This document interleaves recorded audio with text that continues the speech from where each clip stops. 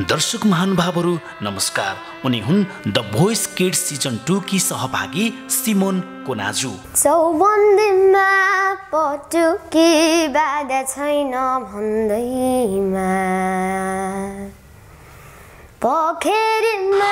Blind अडिसनमा मायालु तिमी कता छौ बोलको गीत प्रस्तुत गर्दै सबैजना कोचको कुर्ची घुमाउन सफल सिमोनले निकै उत्कृष्ट प्रस्तुति दिएकी थिइन्।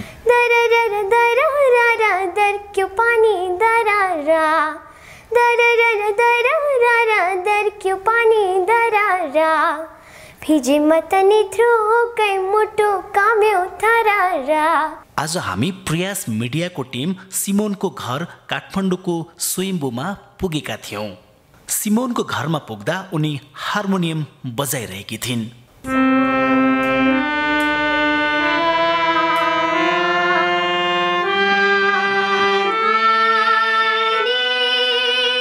सानै उमेरदेखि संगीतमा रुचि राख्ने सिमोनले हार्मोनियम पनि बजाउन जानेकी छिन्। बिहान बेलुका उनी हार्मोनियममा रियाज पनि गर्छिन्। ठुलो भएपछि राम्रो गायिका बन्ने उनको सपना छ। सिमोन सानै उमेरदेखि विलक्षण स्वभावकी थिइन्। उनले स्कुलबाट धेरै सिल र मेडलहरू पनि जितिसकेकी थिइन्। त्यति मात्र होइन, सिमोनले केही गीतहरूमा आवाज पनि दिइसकेकी छिन्। अन्तर्वार्ताको क्रममा सिमोनले यति मीठा मीठा गीत गाएर हामीलाई सुनाइन्। धोकेबाज हौ तिमी, धोकेबाज हौ तिमी, धोकेबाज हौ तिमी, धोकेबाज हौ तिमी, जुनी भरिलाई रुवाई गायौ तिमी, अझै पनि यो मनमा छौ तिमी, धोकेबाज हौ तिमी, धोकेबाज हौ तिमी। त्यति मात्र होइन, सिमोनलाई हामीले द भोइस किड्स सिजन 2 को विनर बन्नुभयो भने के गर्नुहुन्छ भन्ने प्रश्नमा उनी भन्छन्, मैले जितेको पुरस्कारको पैसाले गरिब बुवा आमालाई सेवा गर्छु भन्दा हामी भावुक भयौँ। अनि जित्यो भने चाहिँ पैसा आयो भने म चाहिँ बुढाबुढी आमाहरूमा आश्रममा चाहिँ त्यो पैसाले खानेकुराहरू बाँड्छु। ए भनेपछि जितेको पैसा तपाईले चाहिँ बुढाबुढीहरूलाई चाहिँ सहयोग गर्नु छ। अगाडि प्रस्तुत छ सिमोनको घरसम्म पुगेर बनाइएको यो भिडियो केवल प्रयास मिडियामा। भिडियो कहाँबाट हेर्दै हुनुहुन्छ र सिमोनको प्रतिभा के कस्तो लाग्छ हामीलाई कमेन्ट गर्न नभुल्नुहोला। अगाडि प्रस्तुत छ उनै सिमोनसँग गरिएको यो रमाइलो कुराकानी। सस्तो, छिटो र भरपर्दो फाइबर नेट र आइपीटीभी भनेकै प्रयास मिडिया तपाईकै लागि, तपाईकै लागि।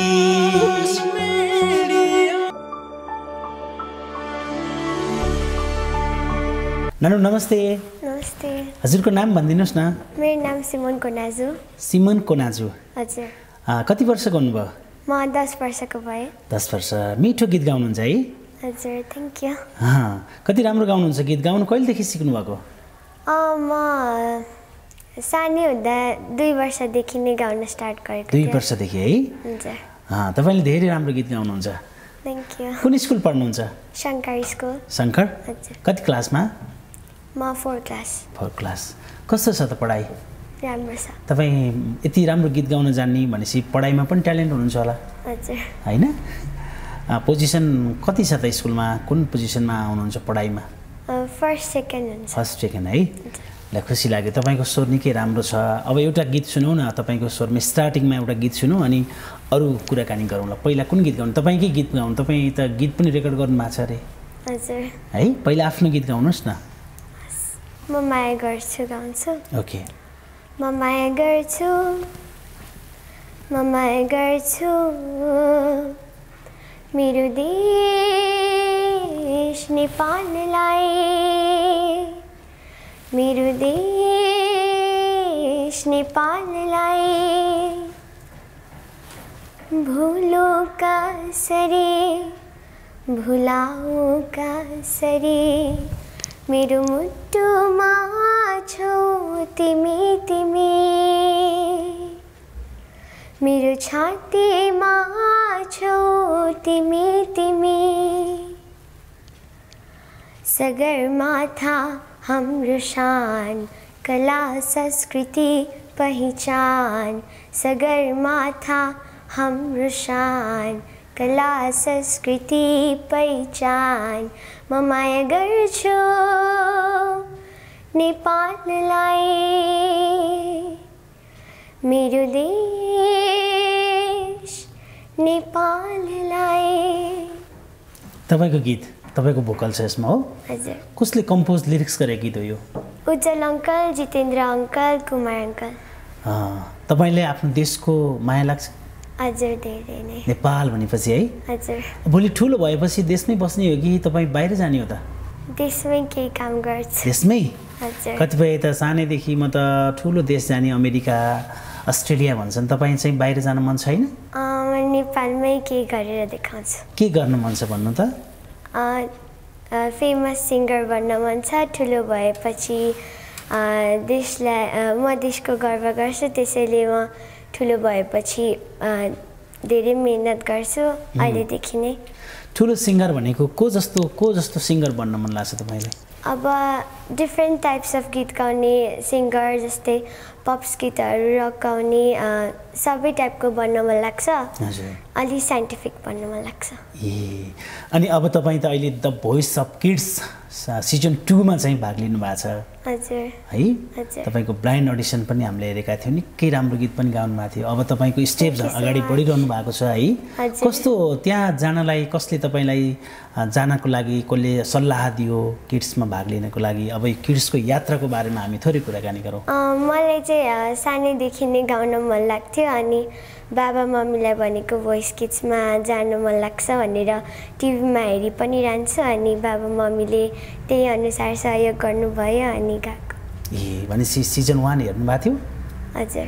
सिजन 1 मा तपाईँलाई मनपर्ने को थियो कन्टेस्टेन्ट? क्षितिज पौडेल, पेमा सरनेम त थाहा भएन, तर पेमा उहाँ दार्जिलिङको हुनुहुन्थ्यो है? ए उहाँलाई वाच गर्नुभएको रहेछ तपाईँले। अब सिजन 2 मा तपाईँको निकै जोरदार प्रस्तुति लिएर आउनु भएको छ। अब कस्तो भयो त्यहाँको यात्रा? त्यहाँ जाँदाखेरि कतिको डर लाग्यो गीत गाउँदा, भाग लिँदाखेरि? थोरै एक्सपिरियन्स सुनाउनु न। अब स्टेजमा चढ्ने बानी नै छ, त्यस्तो डर चाहिँ लागेको थिएन, तर लास्टमा कोचेसहरूले घुमाउनु भयो, अनि अलि फर्स्टमा चाहिँ अलि नर्भसै भएको थियो, घुमाउनु चाहिँ भएको थिएन, लास्टमा घुमाउनु भयो। लास्टमा घुमाउनु भयो? हजुर। गीत गाएर सक्ने बेला घुमाउनु भयो है? हजुर। को घुम्नु भएको थियो तपाईँको कोचहरू? मेरो कोचमा फर्स्टमा प्रमोद सर घुम्नु भएको थियो, त्यसपछि मिलन म्याम अनि सुशान्त सर। ए तपाईँले चाहिँ मिलन म्यामलाई रोज्नुभयो? के कारणले रोज्नु? लेडिज भएर त होइन? होइन, अब उहाँको गीतहरू पहिलादेखि सुन्थेँ, अनि उहाँको गीतहरू मलाई मनपर्छ, अनि फुलबुट्टे साडी भनेर टिकटकहरू बनाउँछु, त्यही भएर। ए हुन्छ। तपाईँले ब्लाइन्डमा गाएको गीत मायालु तिमी कता छौ होइन? हजुर। त्यो गीत सुनाइदिनुहोस् न एकचोटि। मायालु तिमी कता छौ, मायालु तिमी कता छौ, मायालु तिमी कता छौ, मायालु तिमी कता छौ, दररर दरररा दर क्यों पानी दरारा, दररर दरररा दर क्यों पानी दरारा, भिजे मत निथ्रो कै मुटु काम्यो थरारा, भिजे मत निथ्रो कै मुटु काम्यो थरारा, उता लाग्ने ठाउँ छैन लाउन कता जाऊ, उता लाग्ने ठाउँ छैन लाउन कता जाऊ, मायालु तिमी कता छौ, मायालु तिमी कता छौ, मायालु तिमी कता छौ, मायालु तिमी कता छौ। Thank you. निकै राम्रो गाउनुभयो है? Thank you so much. त्यहाँ तपाईँको द भोइस किड्सको जुन प्रोग्राममा पनि तपाईँले गाएको निकै मिठो सुनिएको थियो। Thank you. तपाईँले हेर्नुभयो त्यो प्रोग्राम? तपाईँले गाइसकेपछि घरमा युट्युबमा आएर हेर्नुभयो? हजुर। कस्तो लाग्यो त्यो हेर्ने बेलामा? चाहिँ रमाइलो लाग्यो कि अथवा यो भन्नुपर्ने थियो, अथवा यस्तो गाउनुपर्ने थियो, केही त्यस्तो आफूलाई कमेन्ट पाउनुभयो आफूलाई? त्यस्तो म चाहिँ रोएको थिएँ आफ्नो भिडियो हेरेर। रुनुभयो?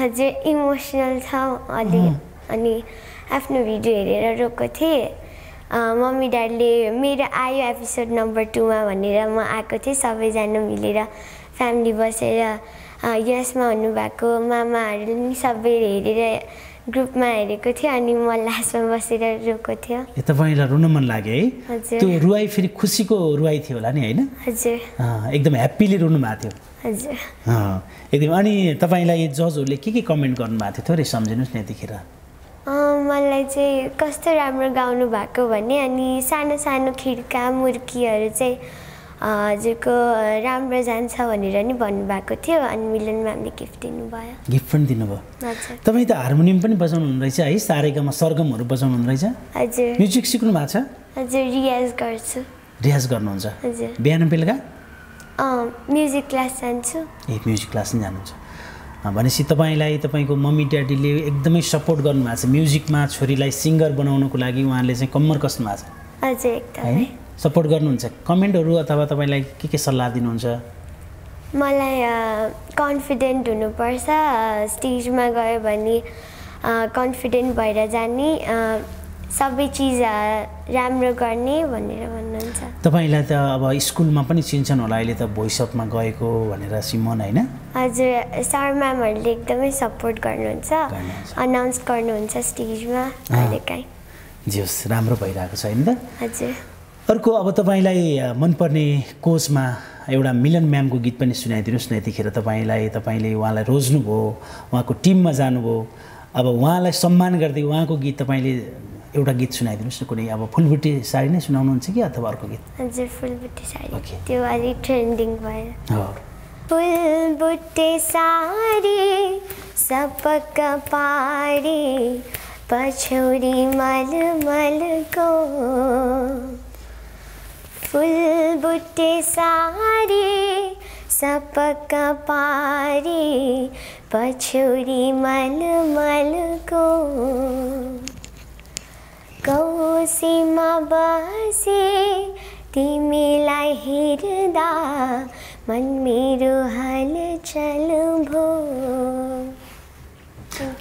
ठिक छ राम्रो गाउनुहुन्छ तपाईँले सबै खालको गीतहरू तपाईँलाई लोकगीतहरू नि गाउन आउँछ खासै आउँदैन अलिअलि अनि नानुको मामा घर कहाँ हो मेरो मामा घर मुस्ताङमा मुस्ताङ एकदमै राम्रो ठाउँ जानुभएको छ मुस्ताङ म गएको छैन जानुभएको छैन हजुर अब भोइस अफ किड्समा विनर हुनुभयो भने त जानु होला नि त मामा घर घुम्नलाई पनि त्यस्तो रमाइलो ठाउँमा हजुर तर अलि पुलमा चढ्न डर लाग्छ पुलमा डर लाग्छ हजुर अनि को हुनुहुन्छ त तपाईँको मामा घरतिर मेरो मामा घरमा हजुरबा हजुरआमा इबी मेमे भन्छ अनि इबी मेमे बस्नुहुन्छ अनि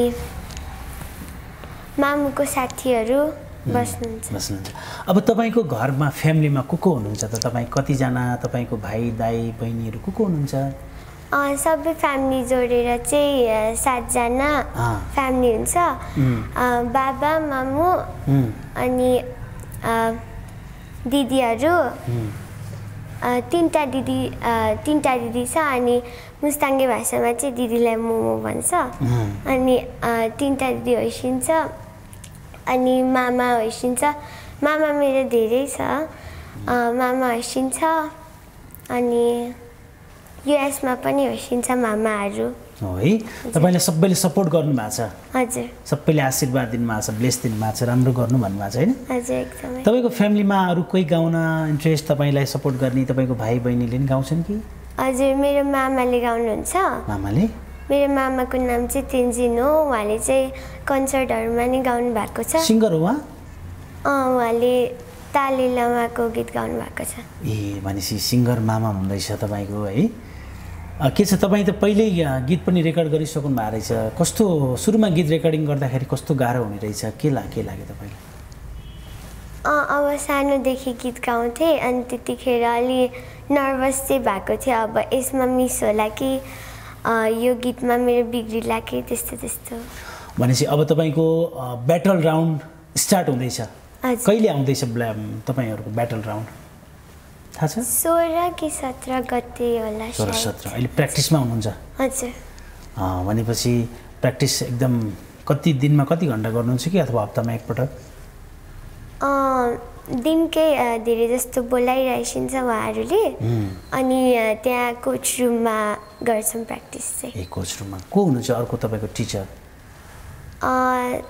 सदीक्षा म्याम झर्ना म्याम अनि मिलन म्याम ए अनि तपाईँले आफ्नो भिडियो अघि भनिहाल्नुभयो ब्लाइन्ड राउन्डको भिडियो तपाईँ हेरेर रोएँ पनि भन्नुभयो कतिको हेर्नुहुन्छ त्यो आफ्नो प्रस्तुति पर्फर्मेन्सहरू हेरिरहन मन लाग्छ कि अथवा के लाग्छ हेरिरहनु मन लाग्छ फ्री टाइममा त्यो भिडियो हेर्दै हेर्दै गुनगुनाउँछु अनि बाबा मम्मीले पनि 10-15 चोटि दिनमा हेरिराख्नुहुन्छ एकदमै जस तपाईँलाई होप छ नि अब यो सिजन 2 मा म अगाडि बढ्छु भन्ने एकदम होपका साथ अगाडि बढ्नु भएको छ हजुर म आफ्नो बेस्ट दिन्छु जे कुरामा पनि मेहनत गर्छु सफलता प्राप्त गर्छु अडियन्सको फिडब्याक कस्तो आएको छ तपाईँलाई हेर्नु भएको छ तपाईँको भिडियोमा तपाईँलाई पनि धेरै कमेन्ट आएको छ त्यो भिडियोमा हजुर एकदमै धन्यवाद सबैलाई सबैले मेरो भिडियो हाल्नु भएको रहेछ एकचोटि टिकटकमा सिमोन कोनाजु भनेर सर्च गरेको